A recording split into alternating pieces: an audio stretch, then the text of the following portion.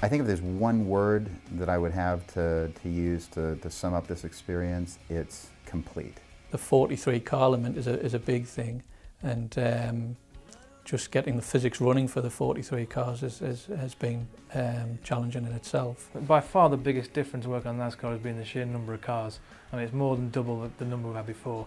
That makes everything more complicated. The AI needs to work faster, the physics needs to be more optimal. But at the same time, it makes for a much more compelling racing experience, because even halfway down the field you'll be having battles for 22nd place, and there's still 21 cars to go when you actually win that race, and that's really cool. We've got to know the drivers quite a lot. You know, we've met them, we've watched them race. The cars aren't just controlled by the computer, we've given them personalities. So we've matched the drivers in the game to the actual drivers on track. So if the driver's a little bit more aggressive, for instance, then he will be more aggressive in the game.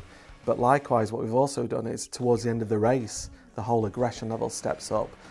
So they're not just competing as if they were at lap one, but now they know the race is nearly over and now they have to start making some moves. We take many hundreds of photographs of the cars. We've visited all the race teams, we've been to the factories, we've photographed the cars. We've got the AI files for the vinyls. We photographed every single interior so that we'd go to that level of detail where, you know, the driver can get in and say, yeah, that's my setup. I think in total, with all the variations from the primaries, secondaries, third and fourth vinyls, we'll have something like 150 different variations of all the cars in game. What Technics has been able to do with the products out there, I mean, you really are hard pressed to determine what's real and what's the video game. I mean, they've come along that far and they're that realistic.